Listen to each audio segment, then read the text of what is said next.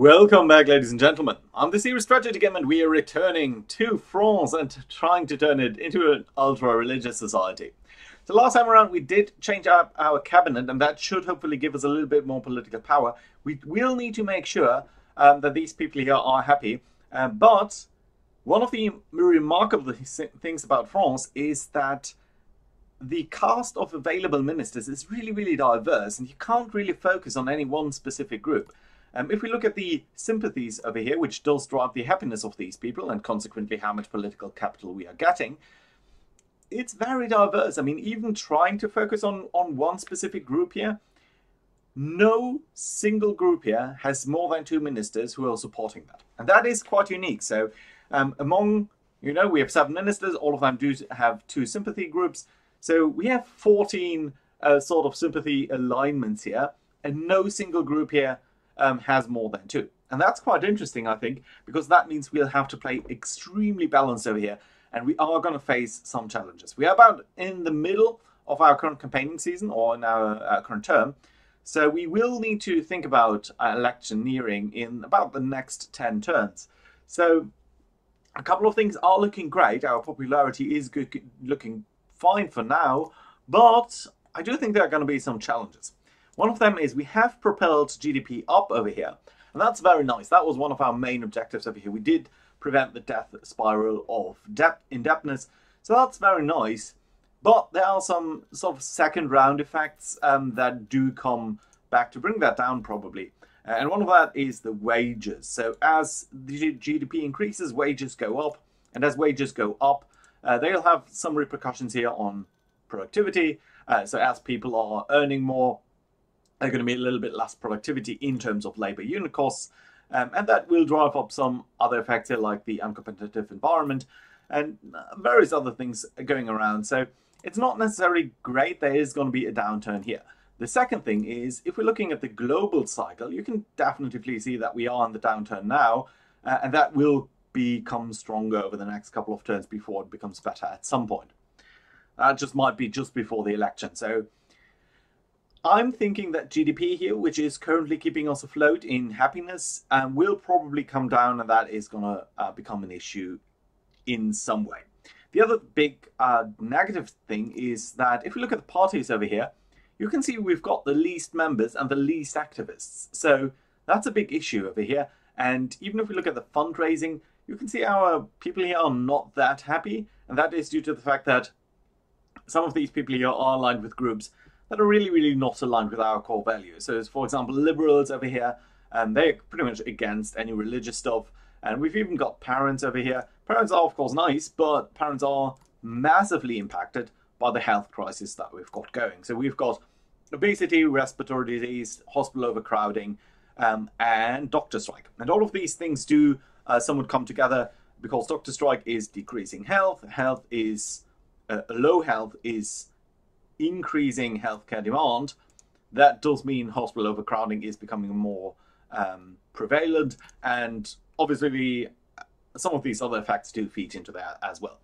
So that is something that we do need to deal with as well over the next 10 turns or so. That being said, we do definitely want to keep the religious people happy. They're currently only slightly supportive. We've got at least 2 sympathetic advisors here, so let's see whether we can do anything over there. And couple of interesting things over here. Let's deal with that in a second.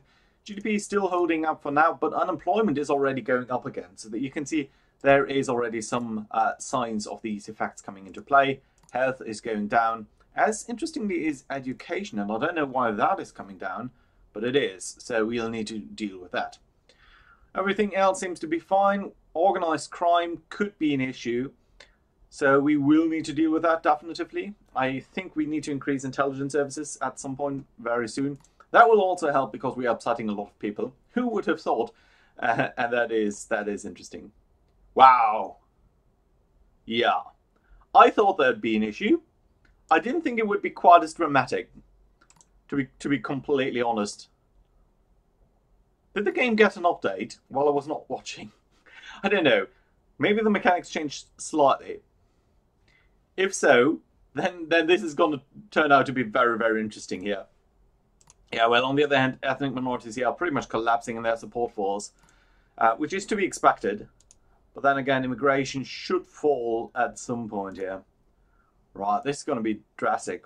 So do we want to allow a merger of a large internet company?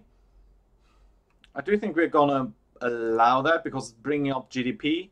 Self-important trade unions dislike us already. But man, oh man, okay, that I did not expect here with the popularity collapsing pretty much that hard. And we're getting a lot less political capital than I was expecting. We were getting 90 in the game advised. And the maximum is gone? Really? Okay, the game has definitely gotten an update here that I wasn't aware of. Right. Let's see what that does mean for us. I think it does mean that we cannot directly affect some of these changes that I was hoping for. It does mean, though, I want to address some of these health issues here. Specifically, I mean, these things do influence everyone, and everyone is kind of upset about that. Capitalists are alright-ish. There are very few trade unionists, so I'm not too concerned about these things. But that over here, with parents and I think with the elderly, retired, these are not small groups, and they are massively upset by the hospital overcrowding. It is coming down, but not nearly fast enough. And healthcare demand might actually be going up, so that will probably have a detrimental effect on all of this here.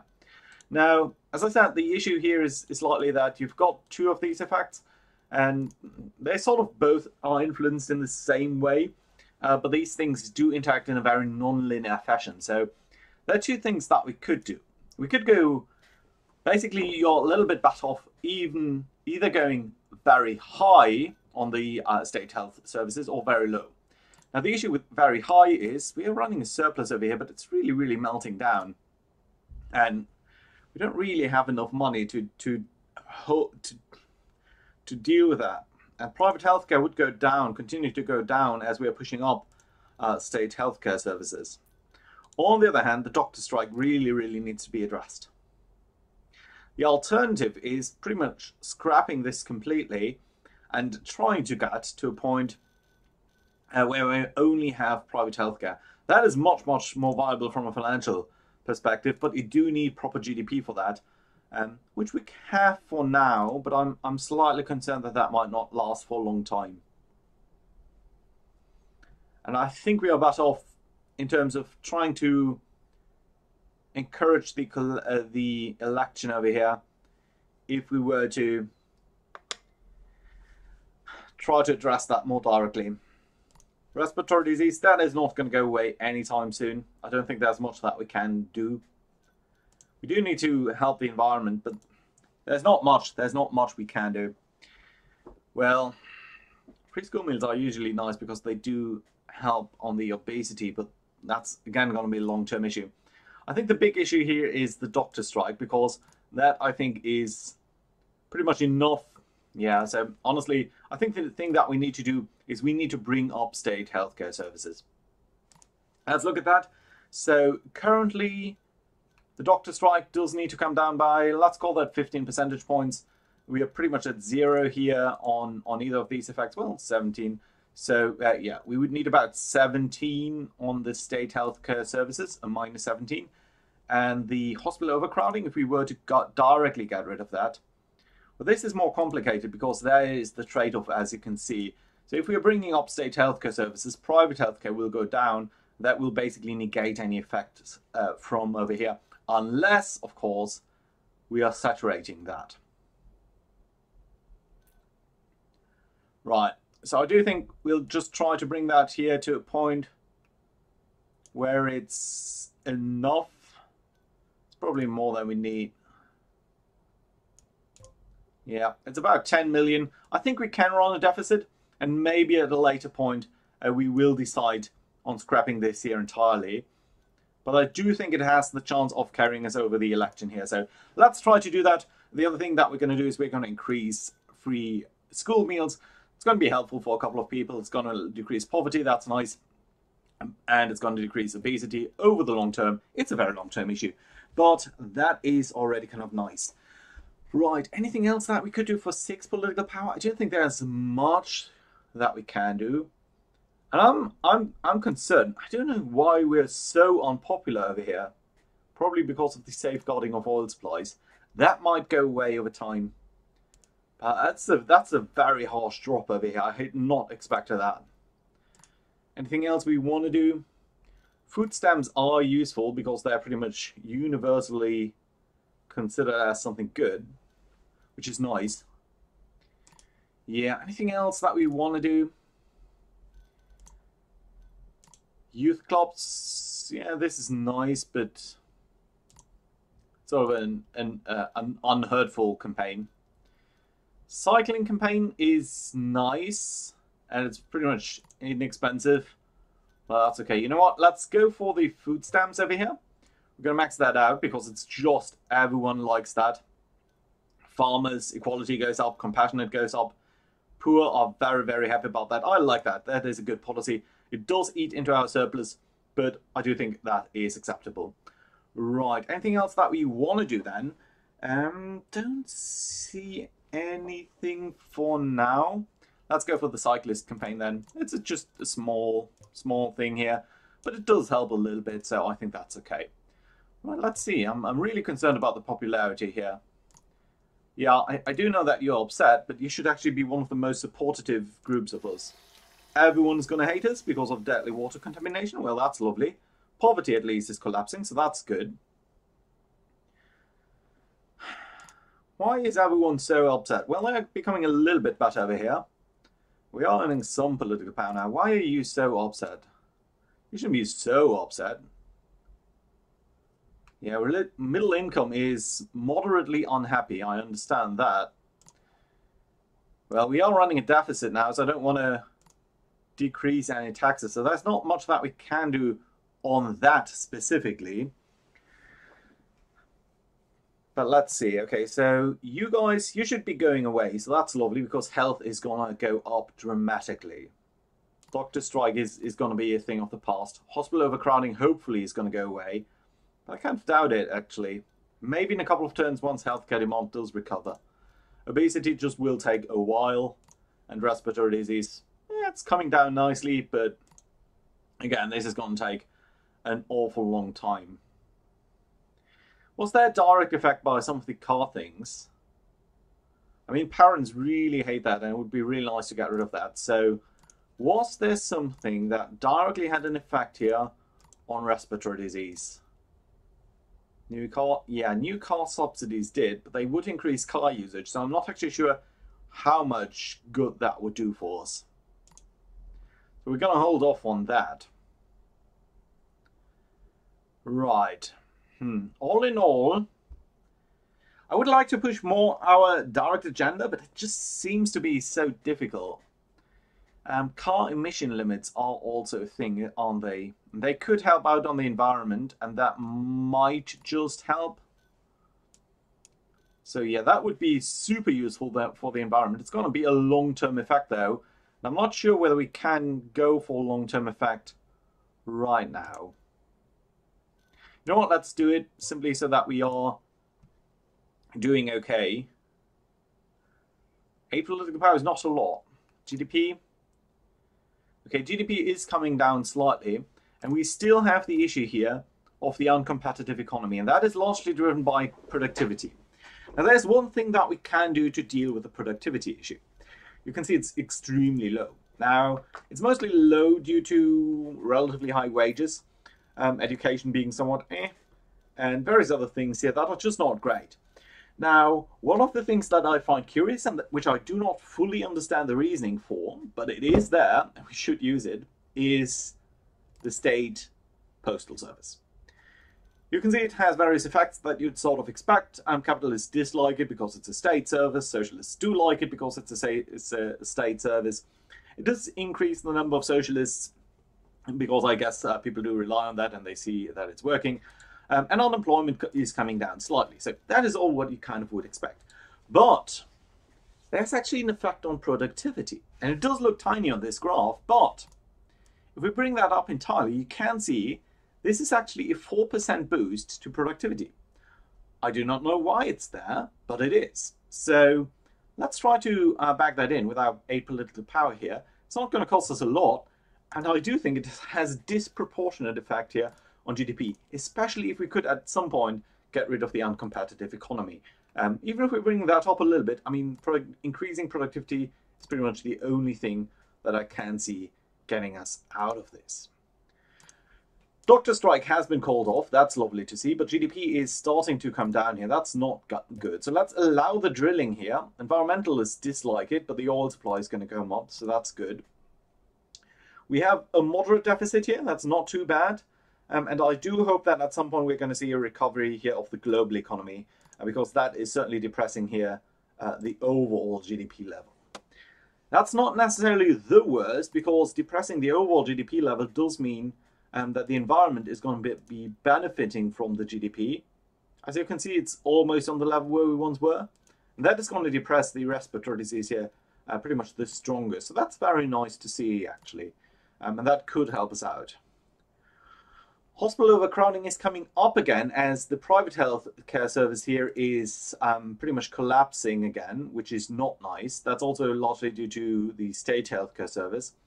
So I expect that to come up actually over time, which is not great. On the other hand, healthcare demand should go down since we have increased some of these things. Alcohol consumption should basically zero. Technology, yeah, some of these things. I mean, health is pretty much maxed out, isn't it? Yeah, so that should decrease the healthcare demand, and it should lead to less hospital overcrowding. Curious that that is still not a direct effect, but we do need the support of the parents and the retired. So I'm very, very concerned about that. Okay, my friend, you need to be a little bit, your loyalty here needs to come up, because the religious people just really, really should be happy. We're doing so much for them. Interesting to see that we're not seeing any maximum over here, and I know what that does mean exactly, but we'll have to see. Okay, we're earning 18, let's call it 17 for now. So I do want to introduce at least one religious policy over here, and that does cost 25 political power. So let's not spend everything, let's spend at the most 10. What are we going to do with 10 political power? Now, I think there's one thing that is under welfare that could be very useful. Social care over here has the potential to cost a lot, but it does decrease healthcare demand. That's super useful. Also, retired people like it, socialists like it.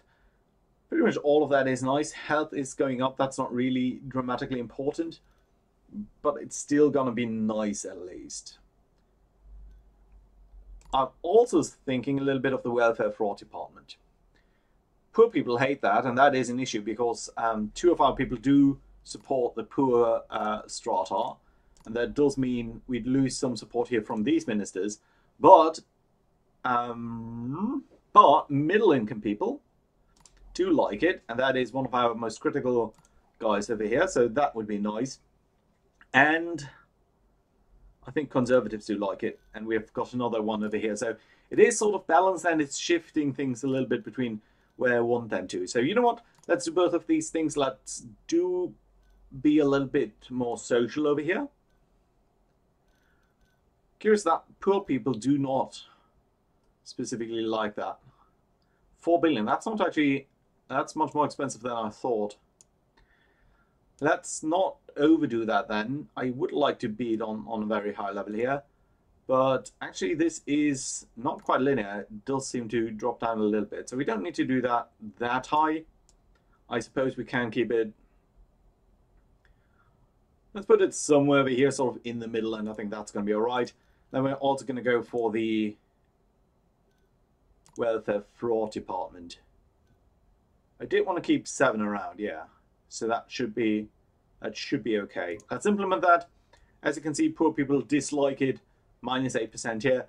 But conservatives, that's a plus here too. So I think all in all that is going to be all right, even though compassionate is going to be a little bit below that. And it does actually increase our income by a tiny fraction here. So let's see how that is going to turn out for us. Oh, he resigned. That's incredibly bad for us. That's not an issue here. We are running a significant deficit at this point, so that's not good. And the global economy is still coming down.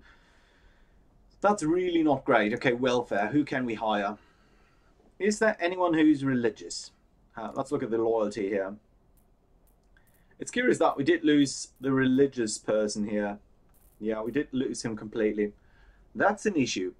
Now, liberals are going to hate us in this playthrough, so I don't want to really bank on them. Motorists, I never managed to be good with them. You, sir, do like environmentalists and you do like parents. And parents are not actually... You're also kind of nice, actually. No, but you're not welfare. Motorist liberals, no. Conservative farmers, it's not actually super bad. Capitalist motorists, no. How are the parents looking for now? So parents should be starting to look a little bit better as we've dealt with at least one of these things. So that is nice. This should come down here as we've introduced the social care, but it does seem to take some time to come into effect. It's not actually that large. I would have hoped that that would be larger. Well, interesting. So what can we really do? If we increase that more, it would basically just phase out the private healthcare. So, not sure whether that is going to really have an impact over here. Population, can't do much about that. And healthcare demand, don't think there's much that we can do to bring that down, actually. Technology is only going to increase it. Immigration needs to come down a little bit, but we probably need to deal with the obesity. Yeah, and that's going to have a huge time lag. So it's not really that useful for us at this moment. Interesting. Middle income, you guys are feeling a little bit more happy? Why not? I was thinking that you would be a little bit more happy. This effect here is waning off from the housing expansion. Oh, and the minister who is sympathetic to you did resign. Yeah, I see that. I do like environmentalists. They are pretty stable, supportive group of us. So maybe that would be the best choice. Yeah, pretty much youth, motorists. Conservative farmers is sort of the other thing that I could see working. But you know what? Let's go for parents' middle income. No, let's go for this gentleman over here. That should be okay. How much political power are we now earning? 18.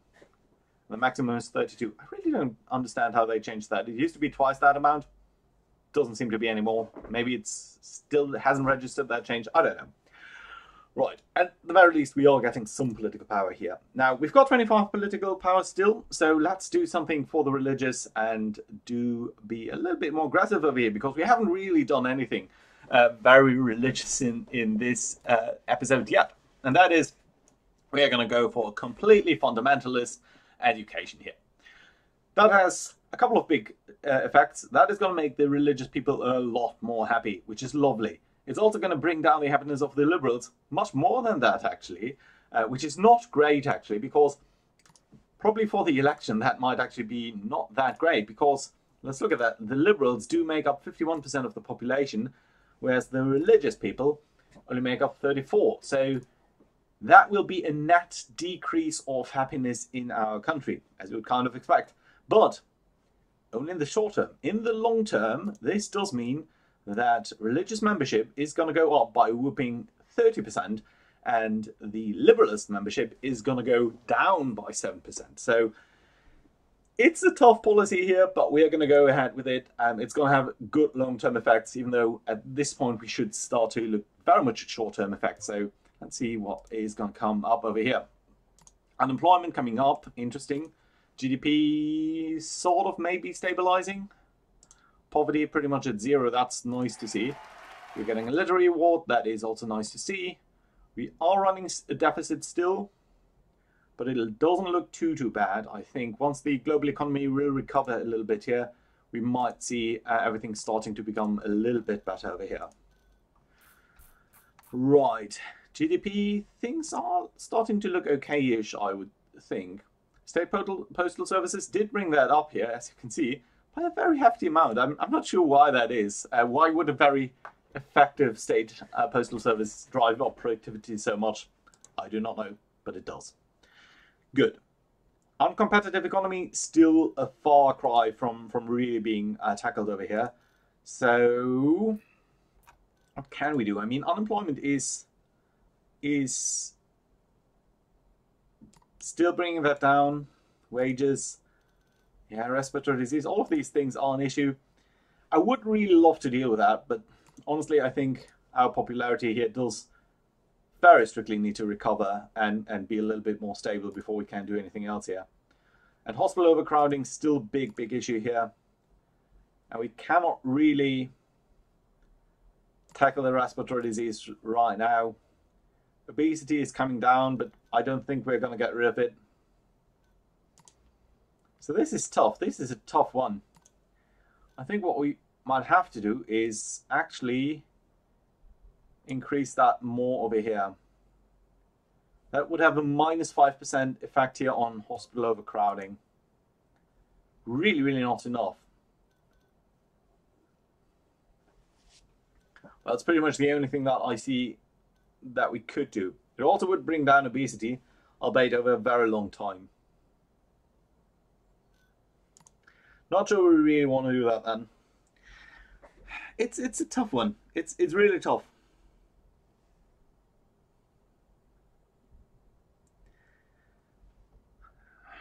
I dislike it.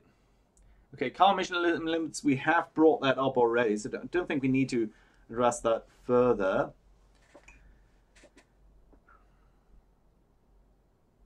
Curiously enough, encouraging the religious people is not going to have that much of an effect. Environmentalists, there's a lot of you guys, so it might make some sense to try to support you more. Oh, you're very complacent. That's interesting. That's very interesting. So you are pretty much used to being helped out already, and that I think is a big issue here that we are facing. Middle income really unhappy.